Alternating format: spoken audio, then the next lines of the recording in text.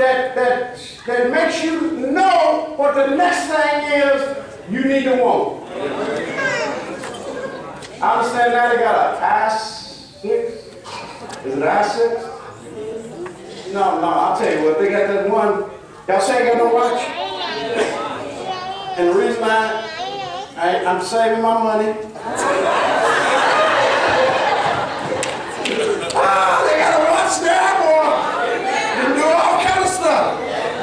And so, you know, with my trying to be trendy self, I'm going to give you one.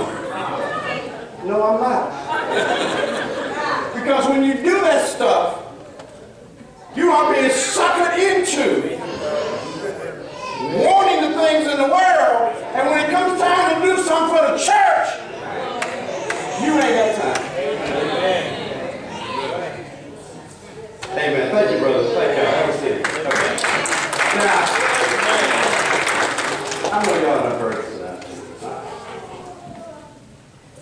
I'm tired of y'all too, but I'm going to do this. What a song. What a good rhyme. Yeah, okay. I know I got you confused with the things of the world, but last one, okay? But he that receives seed into the good ground, receives the good ground. is he that heareth the word, He hears the word. understandeth it, which also Wait. I'm just waiting for the light to come on. He hears the word and what? Understand. And those of us who preach, we do everything we can to get you to understand. I do this kind of stuff to get you to understand. I preach a long time, not because I'm ready to say that now, but I want you to understand. We use PowerPoints, we use all kinds of stuff to try to get you to understand. Because that's my job. Woe to me if I don't do everything I can to help you understand. Okay? What did he say about this song? to bring it forth, He brings forth. some an hundredfold, What did it say first? Go back to the verse. which also beareth fruit. Read that verse. But he that receiveth seed into the good ground is he that heareth the word and understandeth it, which also beareth fruit. It bears fruit. See, if you're not bearing fruit, if all you're doing is coming to church and not bearing fruit, you cannot claim to be a good soul. And this week I'm going to tell you what bearing fruit is. Now, bearing fruit ain't serving around the community. Amen. We're going to talk about what it means to bear fruit. That's revival. This revival. You can call it long preaching, but it's revival. Then he says what? Preach it. Bring forth some an hundredfold, Bring forth fruit. Some 100-fold, some 60, some 60, some 30. some 30. Now, I don't have time to develop all of it, but look at this. Look at this. We got good soil. Come over here. We got good soil. We got wayside soil. Wayside left? Oh, here we go. We got wayside soil. We got stony soil and thorny soil. Now, I'm through. But look at this picture.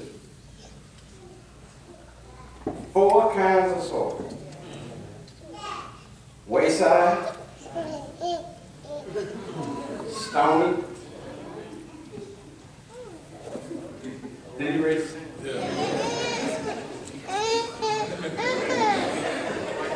Thorny and good soil. 4 kinds of soil. Look at this, I'm going to say that. 3/4. 3/4 of the soil. Don't bear enough. Have a seat.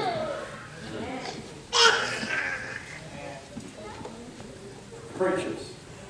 3/4 of the preaching we do don't produce nothing. And then we wonder why Christianity is declining.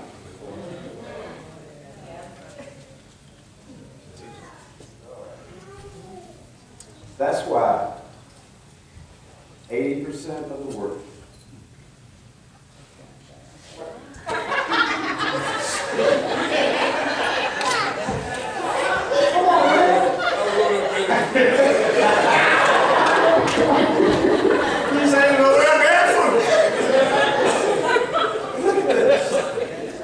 That's why 80% of the work is done by 20% of the people.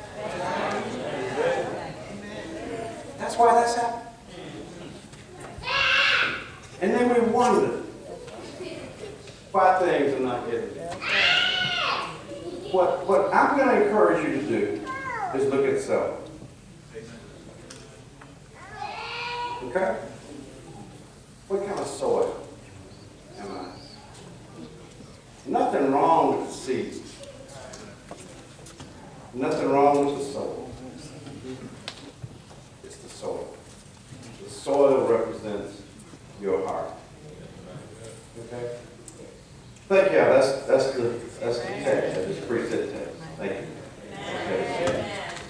Okay. What that's called is expository preaching. You just preach the text. I didn't preach my opinion, my biases. I just preached it. Amen. Here's where I'm going with that. I can't do all 8 parables. Tomorrow, I'm going to do the second parable, which is the parable of the wheat and tare. Every time God sows a genuine Christian, the devil sows a counterfeit. And the issue is, you can't tell.